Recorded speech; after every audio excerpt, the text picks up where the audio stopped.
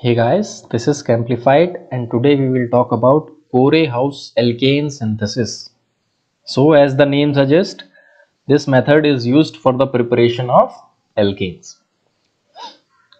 This is another named reaction for the preparation of alkanes. So let's start. Let's start with the statement or the procedure. An alkyl halide is first converted to lithium dialkyl cuprate. This is the general formula, lithium dialkyl cuprate. This is then treated with alkyl halide again to give alkane. I repeat, an alkyl halide is first converted into lithium dialkyl cuprate complex. This is a complex, and this complex is then treated with alkyl halide to give alkane. Let's take a look at the reaction.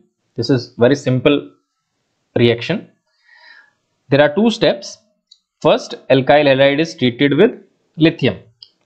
When alkyl halide is treated with lithium, there are two lithium atoms, right? One will take bromine and other will combine with the CH3 group, right? After this reaction, the formation is methyl lithium and lithium bromide. We have no use of lithium bromide. Now, we take this alkyl lithium. In this case, we have taken methyl lithium. Methyl lithium is then treated with copper iodide. Methyl lithium is then treated with copper iodide.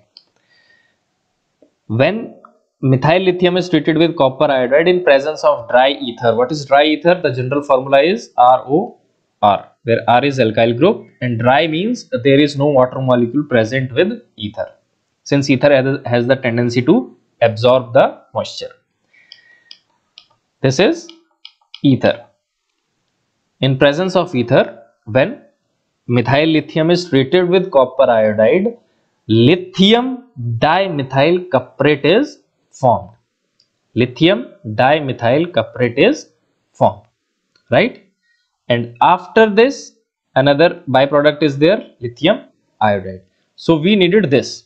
When this lithium dimethyl cuprate is treated with another alkyl halide, we get alkane, right?